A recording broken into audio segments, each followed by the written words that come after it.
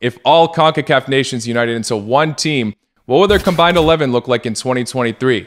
In goal, it's got to be Keylor Navas. Ochoa obviously deserves an honorable mention for his incredible efforts throughout his time at Mexico, but Keylor Navas is underappreciated and world-class. The center back partnership is definitely up for debate, but I've gone for Tim Riem and Francisco Calvo. At left back, it's got to be the most famous Canadian player, Alphonso Davies, and on the right, I've gone for Serginho Dest. At center defensive mid, I've gone for Edson Alvarez, and he's joined with Weston McKennie and Stefan Estacio. Now for that front three, on the left, it's Christian Pulisic or Pulisic.